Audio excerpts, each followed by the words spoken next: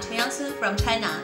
I worked as a volunteer in Chaoyang Special School and found that the flaws of the employment system of teachers working in special education lead to the outflow of professional talents.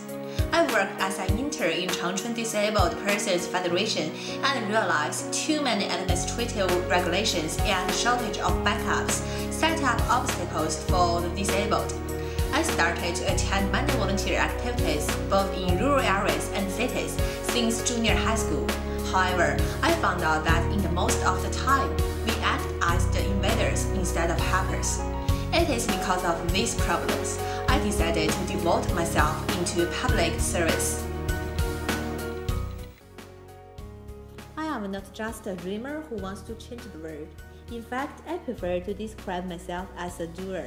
Actions speak louder. In China, the modern public welfare is still managed by government. Facing this situation, I want to assist the government to help the underprivileged groups with methods and concepts I learned in Harris after I returned to my motherland. Thank you for your time and hope to see you in the fall.